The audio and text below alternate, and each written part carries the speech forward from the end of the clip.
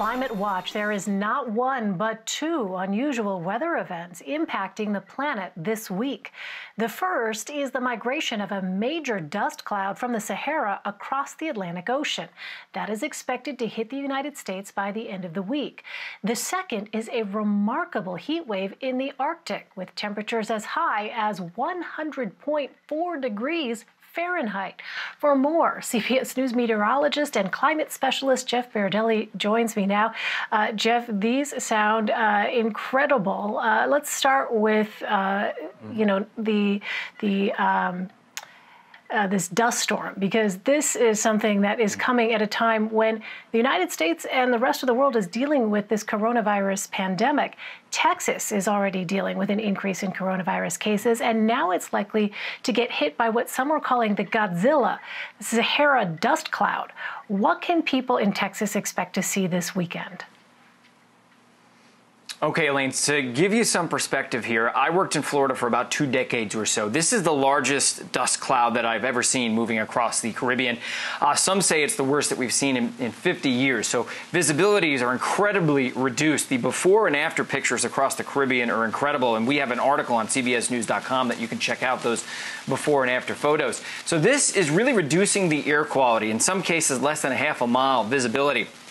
And this poses respiratory concerns, not only in the Caribbean, but as you mentioned, it's headed towards Texas. And of course, Texas has a very high incidence right now of COVID-19. And so this is coincident. It's happening at the same time. We have this big dust plume moving into Texas at the same time when their cases are going up.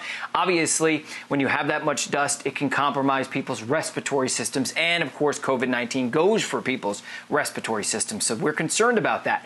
It will get there on Thursday. It'll be thickest on Friday and Saturday, and then begin to move out on Sunday. But as it moves out, it's going to be making kind of a right hook, moving through basically all of the southeast and most of the middle Atlantic states. Even parts of the Tennessee and southern Ohio Valley are going to see effects of this. And by the way, most of these dust plumes tend to kind of dilute and disperse a little bit.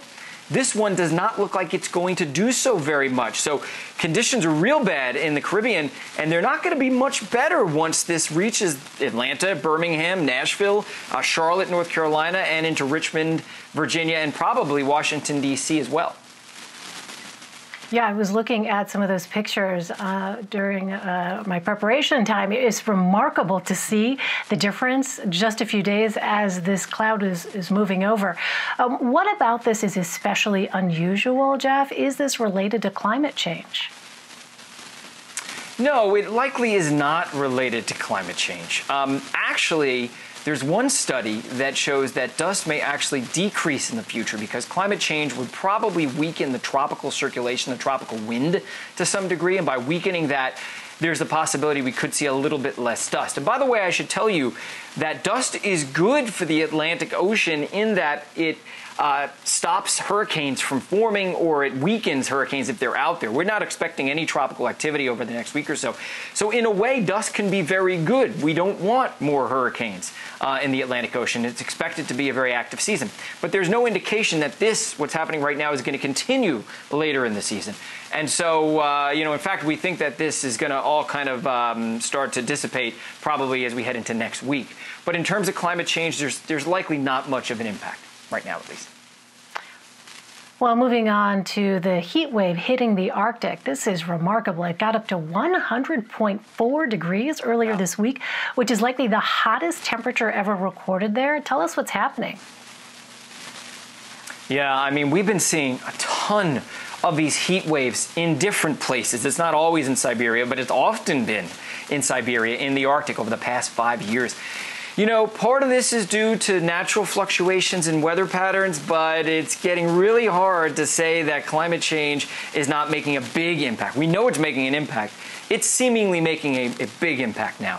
Climate change is like the steroids. It takes a normal weather pattern and it infuses it with steroids. I mean, it was 100.4 degrees in the Arctic. Now, I should say that in history, there have been a couple of times where temperatures have gotten to around 100 degrees in and around the Arctic Circle. Literally a couple of times since we've been keeping records. But this would be the highest temperature ever in the Arctic. It has been warm since December and January. In fact, temperatures in western Siberia have averaged about 10 degrees above normal Fahrenheit for all of those months, if you average all of those 5 months or so. And in terms of its departure from normal, it is twice that of the highest departure from normal before, back in 2016.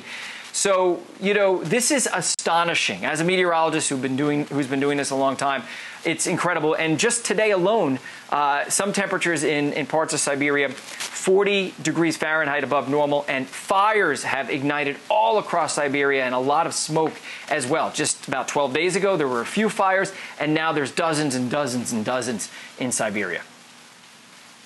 Well, is this a one-time occurrence? Can we expect to see more of this more often in years to come?